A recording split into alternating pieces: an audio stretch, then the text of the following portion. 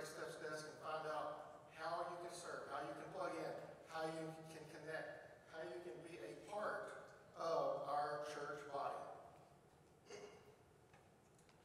All right, let's go to the Lord in prayer together. Most gracious God, most generous God, you have given the ultimate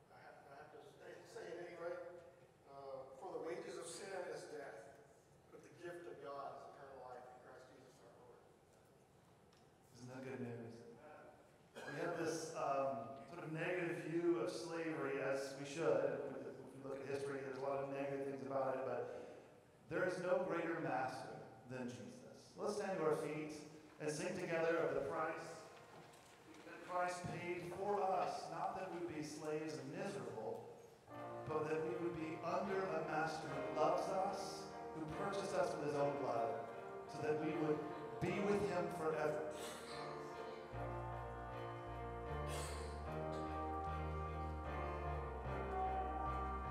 Let's sing this together, church. I hear the Savior say, thy strength indeed is small.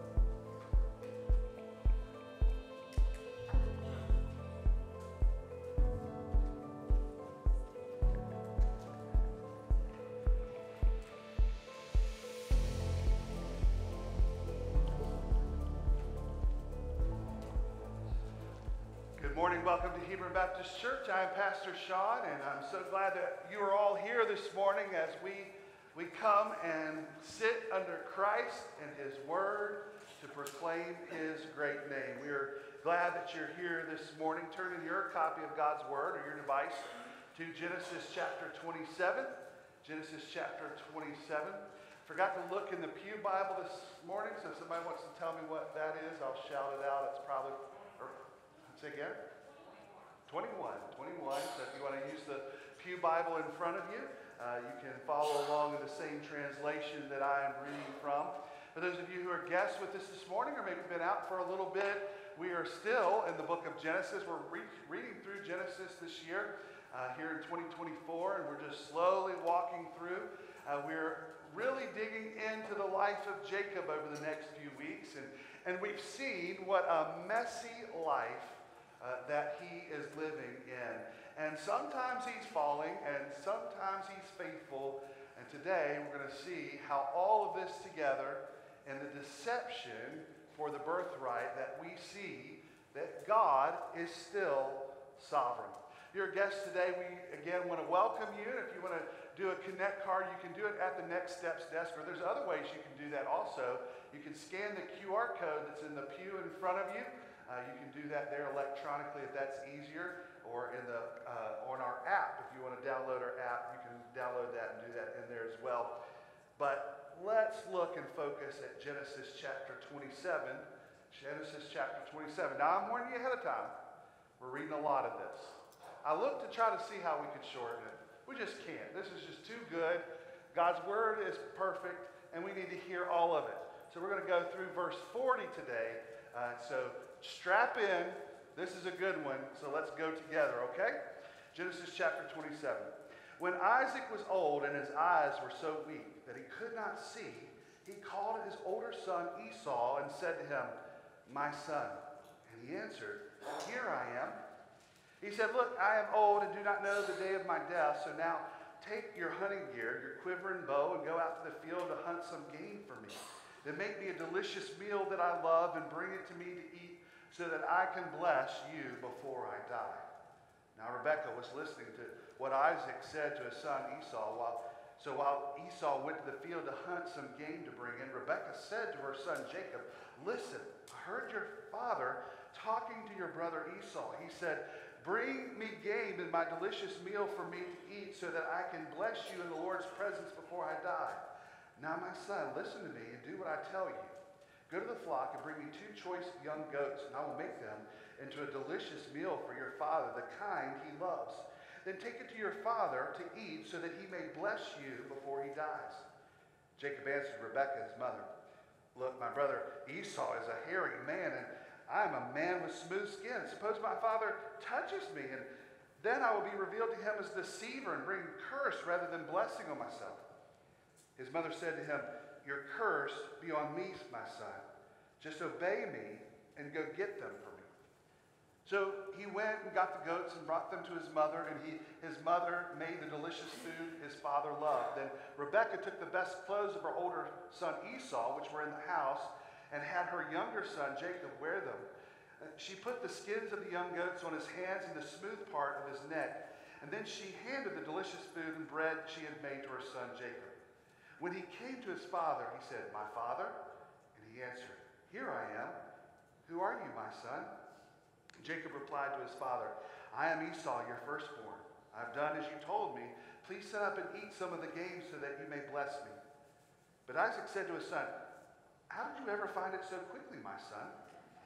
He replied, 'Because the Lord your God made it happen for me.' Then Isaac said to Jacob, 'Please come closer so that I can touch you, my son. Are you really my son Esau or not?' So Jacob came closer to his father Isaac. He touched him and said, 'The voice is the voice of Jacob. The hands are the hands of Esau.' He did not recognize him because his hands were hairy like those of his brother Esau, so he blessed him. Again he asked, 'Are you really my son Esau?' And he replied, 'I am.' Then he said, 'Bring it closer to me and let me eat some of my son's game so that I can bless you.' Jacob brought it closer to him, and he ate, and he brought him wine, and he drank. Then his father Isaac said to him, 'Please come closer and kiss me, my son.'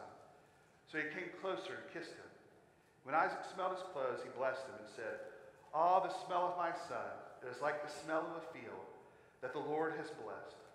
May God give you from the dew of the sky and the richness of the land an abundance of grain and new wine. May people serve you and nations bow and worship to you. Be master over your relatives. May your mother's sons bow and worship to you. Those who curse you will be cursed, and those who bless you will be blessed." As soon as Isaac had finished blessing Jacob, and Jacob had left the presence of the father Isaac, his son Esau arrived from his hunting. He had also made some delicious food and brought it out to his father. He said to his father, "Let my father get up and eat some of his son's game so that you may bless me." But his father Isaac said to him, "Who are you?" He answered, "I am Esau, your firstborn son." Isaac began to tremble uncontrollably. "Who was it then," he said, "who hunted and brought it to me? I ate it all before you came in, and I blessed him. Indeed, he will be blessed." When Esau heard his father's words, he cried out with a loud and bitter cry and said to his father, "Bless me too, my father." And he replied, "Your brother came deceitfully and took your blessing." So he said, "Isn't he rightfully named Jacob? For he has cheated me twice now. He took my birthright, and now, look, he has taken my blessing." Then he said, "Haven't you saved a blessing for me?" But Isaac answered Esau, "Look, I've made him a master over you, have given him all that his relatives and his servants, and have sustained him with grain and new wine. What then can I do for you, my son?" Esau said to his father, "Do you have only one blessing, my father? Bless me too, my father." And Esau wept loudly. His father Isaac answered him, "Look, your dwelling place will be away from the richness of the land, away from the dew of the sky above. You will live by your sword, and you will serve your brother. But when you rebel, you will break his yoke from your neck." Heavenly Father, thank you for your word, and God, how it teaches you not only of the dangers of sin, but of the power of grace. And Father, I pray that today we would be brought afresh anew of your word, that your word would work its way into our hearts, that it would show us Christ not only in the text, but show us how we might be more like Christ. We pray today that the reading of the word, the preaching of the word would form your church, that your word would not return void, but we would all be made more holy because of it. We ask this in Jesus' name. Amen. Maybe you've seen in movies and TVs the bitter deceit or fighting or infighting of families. Families that maybe even in the news or maybe from their reputation seem successful, well, rich even. Yet what you learn or you see or you know that it's anything but in private. That there's infighting and backbiting and conniving and scheming. If you watched media over the last several decades, you could even bring up a famous family just like that off the top of your head. Depending upon the era in which you were born or watched TV, maybe you would bring up the Ewings of Dallas. And you would think about all the conniving that happened in that family. Some of you don't even know who that is. Or many of you, maybe if you're younger, maybe you're a millennial or younger, that the first thing that popped into your mind is the Kardashians of Calabasas. Maybe you've thought of that as a family. Or maybe, unfortunately, you know that because of your own personal experience of families who want to blame each other for the wrong, things that are going bad. It's either A, B, C, or D. It's their fault or your fault or their fault or probably letter E, all of the above. The reality is we see a picture of something like this in the scripture this morning. That Isaac and Rebekah, though they had put their faith in the promise and the covenant, their family was messy. And the internal strife that they had allowed go on, the favoritism of Esau by Isaac and the favoritism of Jacob by Rebekah, had been sown for decades. That it had continued on, and we see earlier, a few weeks ago, that Jacob had stolen the birthright from Esau, which means the more plentiful or bountiful riches of inheritance over a meal. And now it went even further for the blessing to come from Isaac to his son that would continue the leadership and the covenant of God. But even in this sordid scene, we see this wonderful, beautiful message of hope. Who was the fault? Everyone. Isaac, Rebekah, Jacob, Esau, everyone had a part to play. But even in this, there is a message of hope that God's purposes for man will ultimately stand, and they cannot be frustrated by human failures.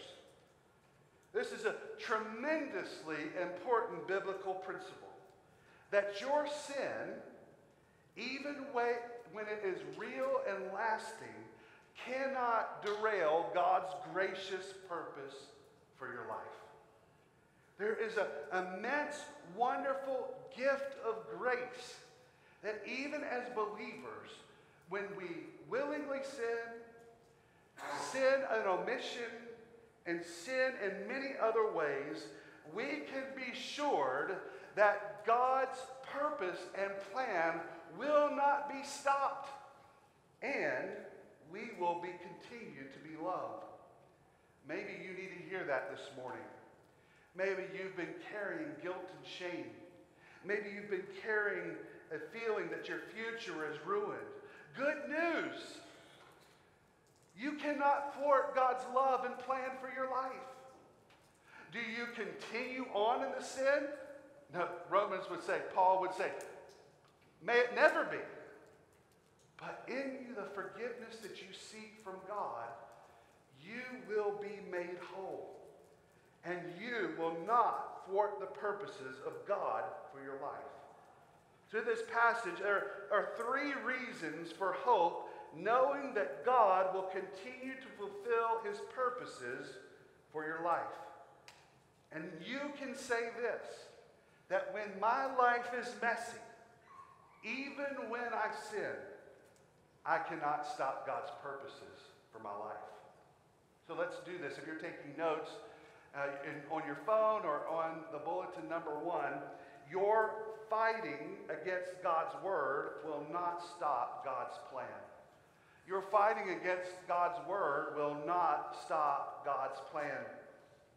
When we disobey or intentionally ignore God's word, thankfully, he is gracious enough to continue his plan for our life.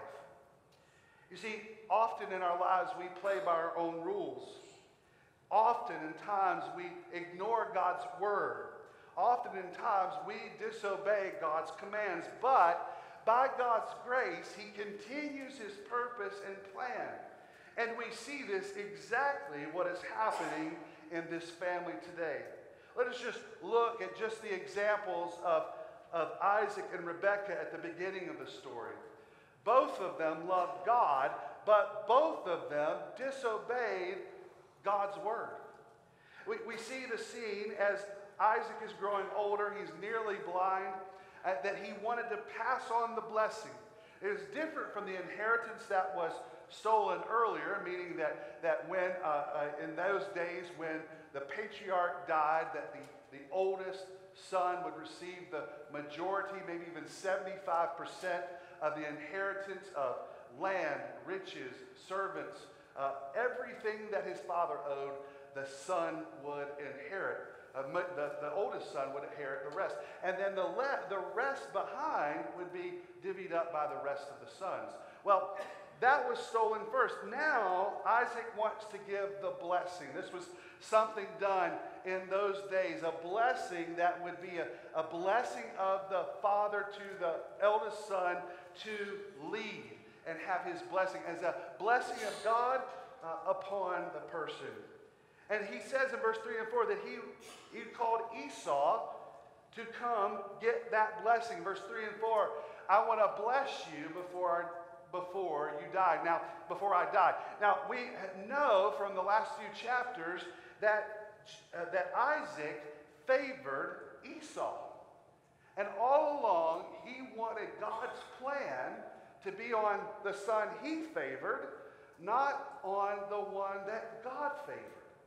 Now, let's remember this, that there was an important plan that was given by God when Rebekah went to God and said, why are these twins in my belly fighting one another? This is more than just kicking. There is WWE going on in the middle of my belly. I need to figure out why this has happened. I felt like there was an elbow drop just now. And what is happening? And God answered the question in Genesis chapter 25, verse 23. He said, and the Lord said to her, 2 nations are in your womb, 2 peoples will come from you and be separated. One people will be the stronger than the other, and the older will serve the younger. Now, the older, by minutes, if you remember, is Esau, and Jacob is holding on to his ankle, the ankle grabber, and the deceiver. And so Esau was to be, in the world's eyes and man's eyes, the one who carried the promise, and even as we see in Isaac's eyes. But Isaac was willing to ignore God's word and desires of his wife and the elect son of God to go about his own plan. He ignored everything that God had said, prophesied, told, and instead Isaac disobeyed. He was working all the while to set up his favorite son Esau with the inheritance and now with the blessing. And as soon as Esau departed, this was not the end of the story. Isaac not only disobeyed God's word, but Rebekah went into high gear and doubling down the first sin, going into another sin. She began to lie and scheme and be deceitful. She was no longer being submissive to her husband, and she certainly was doing everything against God's way for his people. We know that lying is a sin from hell, and Rebekah was willing to do whatever it takes to get her favorite son the blessing. Now, we know Rebekah was using it based on the promise of God. Oh, she heard, her ears perked up, and let us remember, moms don't forget, Mom remembered that God said the older will serve the younger. So she remembered her favorite son was to be the one of blessing. And instead of allowing God to do what God does, she wanted to help God. And that was the biggest mistake of all, that Rebekah and Jacob thought that God needed their help. But also, isn't this the way that we, even sometimes as Christians, as certainly the world, sees things? That the ends justify the means. Or maybe as Christians, that it's okay to break a few of God's lesser laws to fulfill a greater one. Friends, this is one of Satan's favorite shortcuts. He comes to you and suggests that God's promises are taking too long to work out. So maybe you should give him a little help. Never mind that what you're about to do goes against God's word and that is a sin. Instead, do what you think is right. Boy, friends, so many, as a pastor, I deal with so many times in counseling that people are saying, well, surely God wants me to divorce my spouse because there's no other option. Surely, God, it's okay for me to sleep with my fiance because because we need to get to know each other. And never mind, we want to have a life that's fulfilled. We never want to get divorced. So it's okay if we live together now. Friends, these are things that God's word is clear about. And yet, we think that there is some hierarchy that we can break little sins to maybe move along God's path. But there are no and less important laws to God. And they cannot be broken in order to bring about good ends. Griffith Thomas, a commentator, commented or wrote, "Righteousness can never be laid aside, even though our object is yet more righteous. In personal life, in home life, in church life, in endeavors to win men for Christ, in missionary enterprise, in social improvement, and in everything connected with the welfare of humanity, we must insist upon the absolute righteousness, purity, and truth in our methods, or else we shall bring utter discredit to the cause of our Master and Lord." Friends, we need to be reminded that when we behave and we say we are Jesus' kids, or that he is King Jesus, we reflect King Jesus in what we do and say. So the solution to one person's sin can never be another sin. But here's the good news. God will take care of his purposes. Even if you fail, God will continue according to his promises and his purposes. Meanwhile, our responsibility is to be faithful in our use of the means he has ordained. We can trust God's word and allow God to work so that we can say with confidence that when my life is messy and even when I sin, it cannot stop God's purposes for my life. Number two, your manipulation of life will not stop God's plan. Your manipulation of God's life will not stop God's plan. In the next scene of our story, so to speak, we see that Jacob began to manipulate his father. We should not manipulate others in our lives towards our desired outcome. We need to be reminded that God's plan for us may take us down roads that we don't want to go, but we cannot manipulate or even sin to get what we might think God considers as good. We have seen the blame to Isaac and Rebekah, but now we can't see any other party right now than Jacob. Jacob knew what his mother was doing was wrong. And we know that even some commentators say that when this was going on, Jacob was in his 70s, so we can't say this was inexperience or youthfulness. Yes, his mother told him what to do, but he knew what was wrong. And the whole plan depended upon Jacob playing his role. I mean, he's the one that played dress up. He's the one that distorted his voice or whatever he did, even though his father said, "Your voice kind of sounds like Jacob, but you feel like Esau." There's something here that we know depends on Jacob. Now we know from this Genesis that Jacob was devoted to God's plan and devoted to God's ways, even by faith. Yet we see his penchant for deceitfulness and lying. I mean, he is known as the deceiver, the grabber, the one, and he's already done it before. And this very repetition of pattern of sin continues in Jacob's life. And though we see this happen, and though God blesses Saul still, we see the consequence of this happening for the rest of his life. In the next few weeks, we're going to see the pattern of deceitfulness, not only by Jacob, but it comes back on him. And here he deceives his father.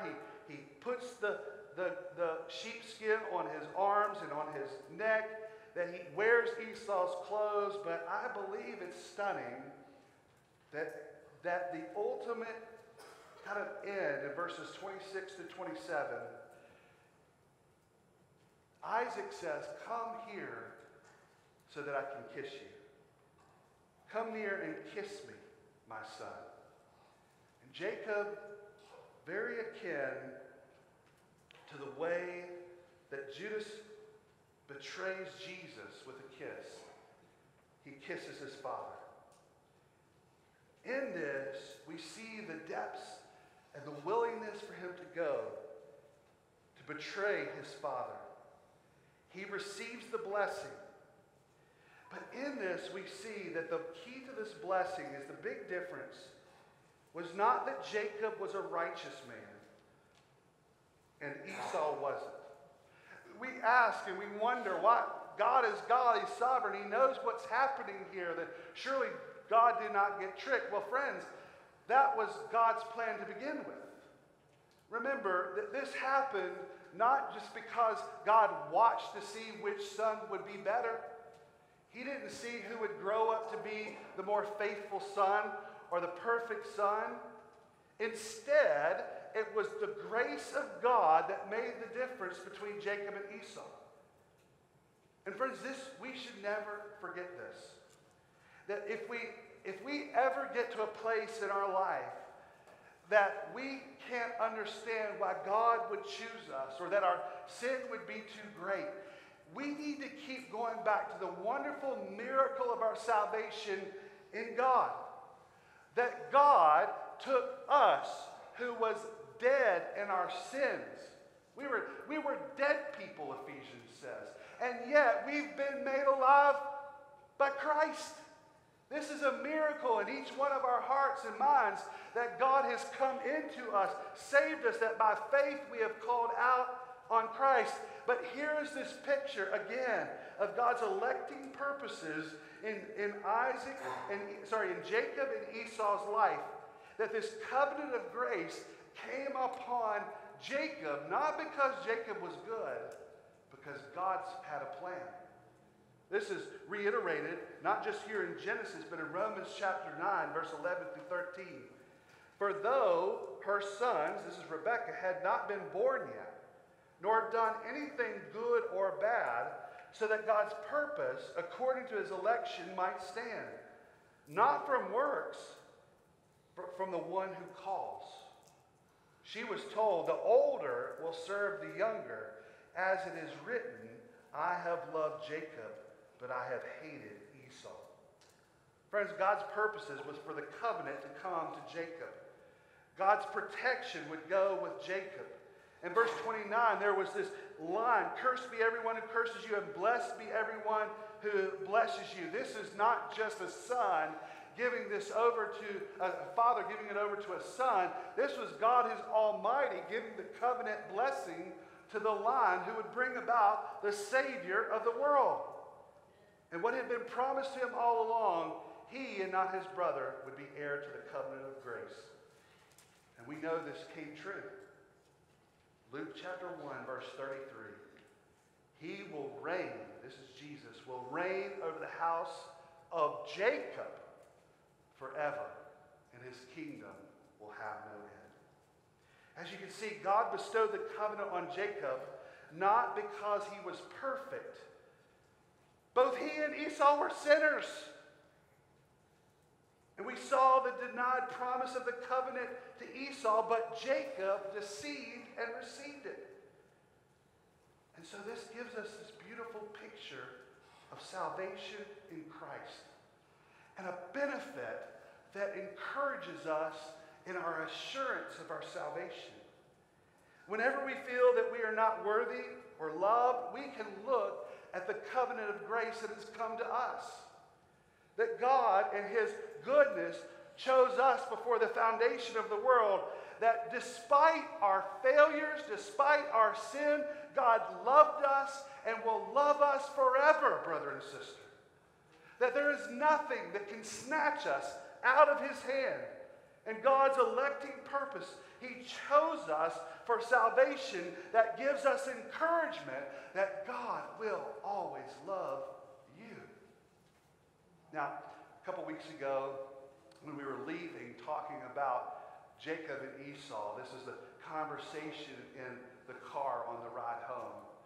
We said, someone in the car said, boy, it's really hard to hear Jacob and hated Esau. It's really hard to wrap our mind around that there would be a plan of grace for one and not the other. It's hard for us considering this and wondering sometimes, how is it that we have by faith come to know Christ in someone that we know? Here are twins, same DNA, same womb, everything, but God in His grace chose one and not the other. How do we answer this? Well, brothers and sisters, this is the way I answered by God's grace in the car that day. This is how we should look at it. It is not to be in wonder that God chose one over the other. But it should bring us praise and glory that God chose any son at all. If it was not for the work of Jesus Christ on the cross, we would all be Esau's. But by His grace, we are Jacob's. That we are loved and that we will be eternally His sons and daughters forever in heaven. Friends, that should blow our minds and reveal to us the love that God has given us. That Jesus Christ died on the cross, going to the grave. That He took the wrath that we owed God. Our sins deserved. Jesus took it. He went to the grave, and 3 days later, He rose again, so that the covenant would come to us by faith, that we could receive this covenant from God. Hallelujah! It is not by our goodness or our badness or any other thing. It is by what is won by the cross of Jesus. And it is our faith that we receive this wonderful grace. Today, if you have not trusted in Jesus Christ, you are not here by accident. You didn't flip through Facebook, or you didn't turn on YouTube and didn't turn into this message by happenstance or accident. By God's sovereign plan, He has ordained for you to hear the gospel that Jesus died for you, and by faith, you can be born again today. Maybe you came by an invite from a friend, or maybe because you just knew this was the thing for you to do today. Hear this. This is not by happenstance. Today can be the day of your salvation. If you put your faith and trust in Jesus, today you can be His, and you will be woven in the covenant of Jacob. And the same king who will reign in the house of Jacob forever will be your king forever. We know that we see in this that when my life is messy, I cannot stop God's purposes for my life. If you trust in Jesus today, that could be what you can say, but then also that we can know that no matter what happens, God has sealed us with the Spirit, and we will be forever His. Third and finally, your disregarding God's word will not stop God's plan for you. Your disregarding God's word will not stop God's plan for you. In the last scene, we see Esau come in, and he wants a blessing, but he finds out it's already passed to his brother. But the warning of Esau is that we cannot ignore God's truth for our lives without consequence. You may be here today, or you may know someone who is avoiding God's truth for their life. Friends, we cannot buy into the ethos of the world, that the lie of Satan, that Christianity, the Bible, and Jesus is just for religious folks. Or that at the end of our life, everything's just going to work out. Friends, the biggest sowing seed of deceit is that Satan wants the world to believe that the other end of their life, that we're all going to be precious moments, chubby angels one day. That everything's going to work out somehow.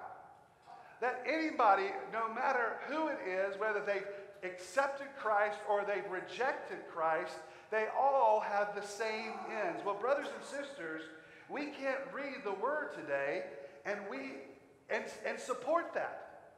That is not what the message is. The message of the Bible is that we are all speeding down a path away from God towards hell. Yet, by God's grace, he comes and rescues some of us. And the reality is that Esau saw, and he knew the promise, but he was willing to give the birthright up for a meal. And yes, he was tricked out of the promise. But in his life, God had a plan. Verse 33 I think it's interesting that when Isaac realized that he had given the blessing to the wrong son, it said Isaac began to tremble uncontrollably. Some might read that as saying, oh, he's very upset. But I think he knew that God was onto him. He realized that no matter what he did, God's plan was going and was defeated by his sovereignty. Esau sought a further blessing, but what we see is there was no blessing left to give. And look at what this was. He said that you will be away from the richness of the land and the dew from the sky above. It is saying there that anything that you might get from the promised land, but the dew or the blessing of God will be far from you. Esau saw that the promise of the covenant and was willing to give it away. But the warning for us is that if we do not regard God's plan, there is consequence for us. There is a plan. There is a message. There is the gospel hope. And we cannot continue to reject it or ignore it. But when we disregard God's word, that will not stop God's plan. Esau received the wicked fruits of his selling his birthright, of rejecting God's promise and of the covenant. He received that when he did not believe God's covenant as his dad would tell him. He was willing to just give it away. But instead, we see that his deceitfulness in Jacob's life continued the rest of his life. Friends, this should warn us that when we ignore or disregard God's word, we still receive consequence. Jacob received the consequence of deceitfulness that we'll read about in the next weeks when he had to keep working for his spouse. But as a reminder to us that we should allow the gospel to free us from deceitfulness and hold true to the word of God. Ian Duguid, Old Testament scholar, wrote, "The fact that sin will not get you what you really want in life is not nearly a powerful enough defense to guard you against the attractiveness of Satan's lies and the fickleness of your own heart. Only a deep grasp of the gospel has the power to bring about the deep change in your heart. It is knowing the terrible price that has already been paid for your sin that enables you to say no to sin." Brothers and sisters, the plan of God in Jesus Christ gives us the power to walk away from the sin and trust and obey God's word. We cannot continue going down a path in which that we continue to reject God's word. The Bible is clear. But here's what's even better about God's grace. It's the same gospel that calls us to obey also is the gospel that covers us to forgive. A deep grasp of the gospel knows that when every time we sin, that we can go to God and receive lavish forgiveness. If you continually go to the cross of Jesus, you will seek the love of Christ stretched out to you, a sinner, in the midst of your sin, that you are no longer having to ask who's at blame, but instead that you know that the one who died for you carries the blame for you. And at the cross, there's grace sufficient to cover your sin. No matter who you are, praise God. In Christ, we have received freedom from the power of sin and freedom from condemnation of sin. So that when you say my life is messy, even when I sin, it cannot stop God's purposes for my life. Friends, this story was real life. Everyone in it sinned. No one looked good. Not Isaac, Rebekah, Jacob, or Esau. The patriarch fought against God's word. The matriarch, through her favorite son, attempted to manipulate life. She and Jacob thought that God needed help, even if the help was dishonest and self-serving. Esau, the patriarch's favorite son, disregarded God's word. Indeed, he despised the promise. Everyone sought the blessing of God without bending the knee to God. And this little family was taught that it was fraught with ambition, jealousy, envy, lying, deceit, coveting, malice, manipulation, stubbornness, and, most importantly, stupidity. But in and above this, something of immense beauty and grandeur happened. God kept his word. He was faithful even when they weren't. And God fulfilled his word despite Isaac's opposition, despite Rebekah and Jacob's manipulation, despite Esau's indifference. And friends, it should teach us all a wonderful lesson of the grace of God. That even when my life is messy, even when I sin, it cannot stop God's purposes for my life. Let us pray. Father, thank you so much for this reminder of your grace and goodness. And Father, I pray that as your children, that we will run from even this hint of sin. That we will not disregard your word. But God, I pray that thanks be to you and your Son Jesus, that we can come to you for forgiveness. That we can find that our sins have been paid for. That through Jesus Christ there is life. And life in the blessing that extends forever. Heavenly Father, I pray that someone here today, or maybe watching online, would trust in your Son, Jesus. That by faith, they would become recipients of grace just like Jacob. And that they would dwell in the house of the Lord forever. We ask this in Jesus' name. Amen. Stand to our feet.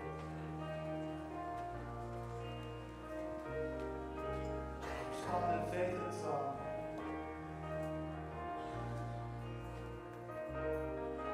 I have seen my Father's glory revealed in Jesus Christ, and the more that I behold him, the more he satisfies. When I gaze upon his beauty, and I see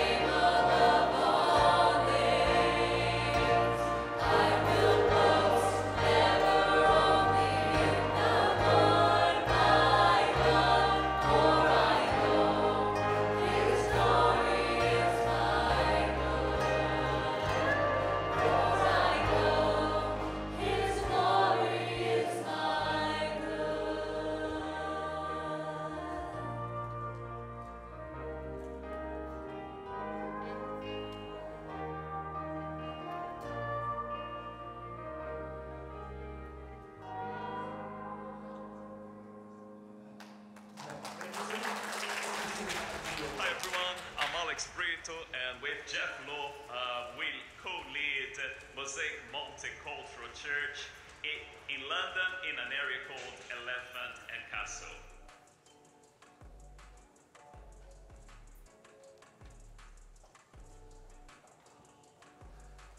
We would love to share with you how we've seen God at work in our area over the past few years. And listening to some of our members is the best way. Let me introduce you to some of them.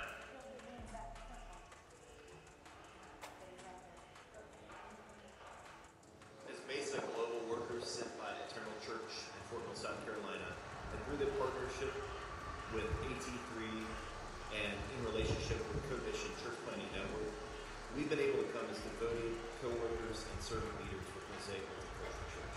Our hope continues to be to increase capacity for the leadership here at Mosaic so that they can reach the city of London.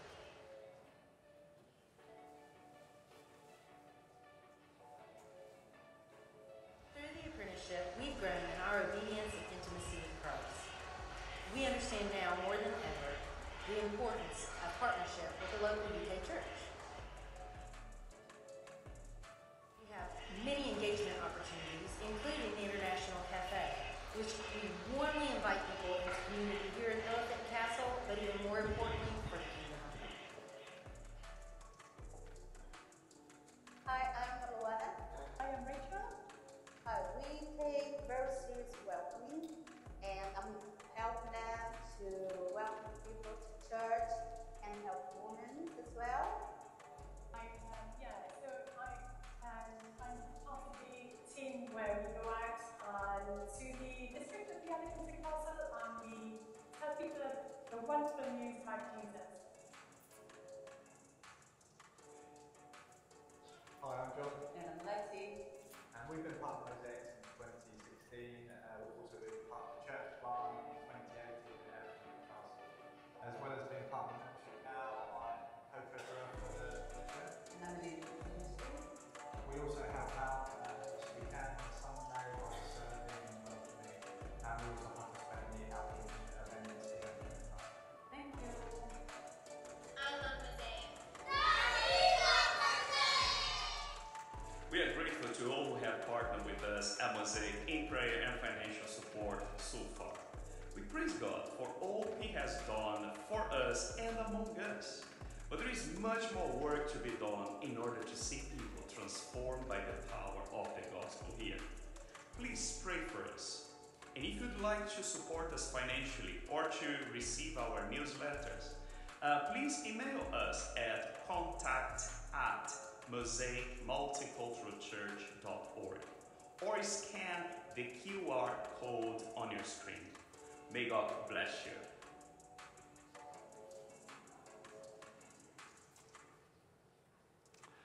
It's a great video of one of our partners over in London, Alex Brito and Mosaic Multicultural Church. So we're thankful for their reaching out to the multicultural community there in Elephant and Castle.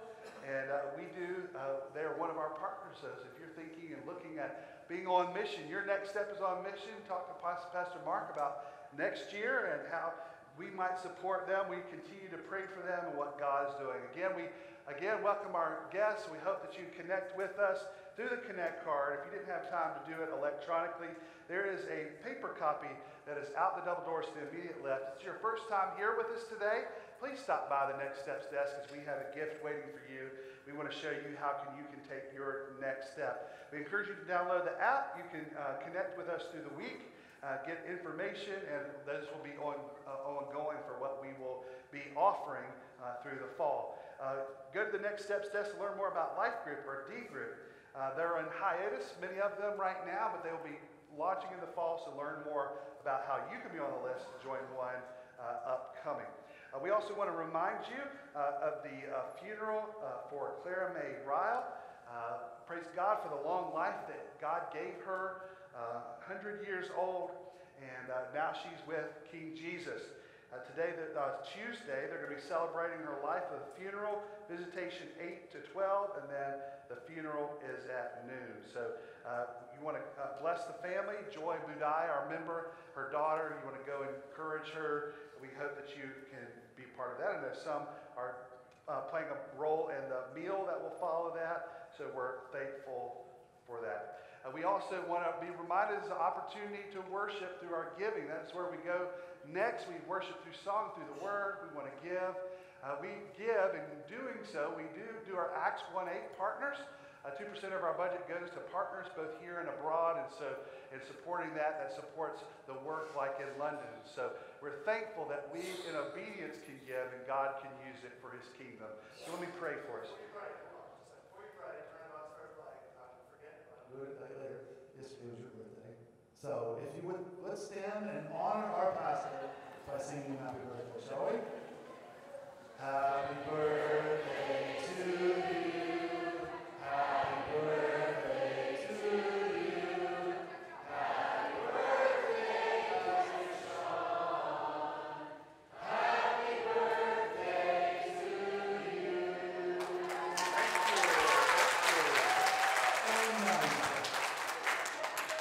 Thank you for honoring my 29th birthday like that. I appreciate that. Let me pray. Father, thank you so much for the opportunity to give and give obediently. Thank you for your love in Christ that you gave us. Now, God, as we give, bless our obedience through your gift as a form of offering and worship to you. May you bless the giving to advance the kingdom.